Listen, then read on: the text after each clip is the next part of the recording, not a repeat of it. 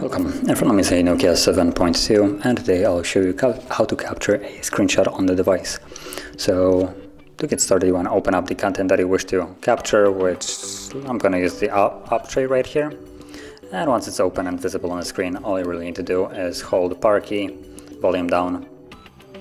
You get this sound and visual feedback. Then pop up here, you can share it, edit it, delete it if you want to. And the image itself can be found in your photo gallery. So let's open that up.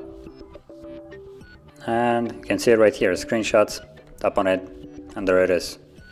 So that is how you would capture a screenshot. And if you found this video helpful, don't forget to like, subscribe, and thanks for watching.